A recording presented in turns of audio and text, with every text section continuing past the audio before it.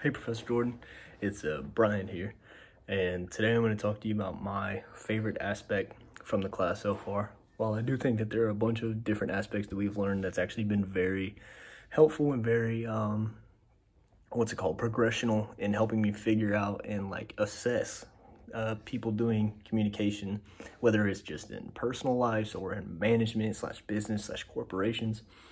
I've noticed it a lot more. And one aspect that I've always personally struggled with was delivering bad news or having any of those bad news incidences where something goes wrong, but you say the wrong things or you don't know what to say. So for me, learning this aspect is huge. But the main point that I really learned was, even though you did something wrong and you might have messed up, you don't say I'm sorry. You don't say I apologize for that.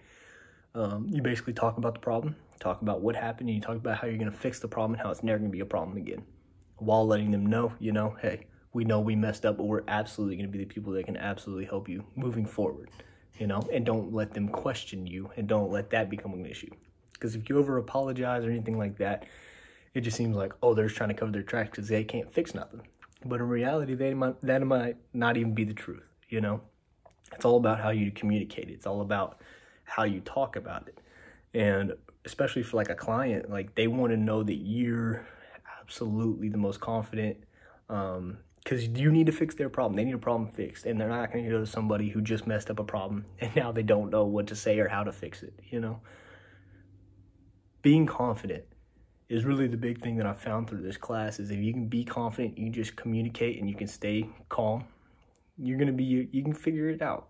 There's a lot of different communication skills that go into this class and management, but the most vital aspect I've found so far is absolutely learning, if you have bad news or any type of bad news in a management opportunity, that you need to know how to figure out those. And this class and this section, this chapter, I believe, chapter 11, has been very beneficial in helping me understand how to do that. And if I mess up, understanding about how to go about that and how to stay confident and show that I'm the best man for the job. So thank you so much for that. And I really do love this class. So make sure y'all keep it. All right. Thanks very much. Have a good one.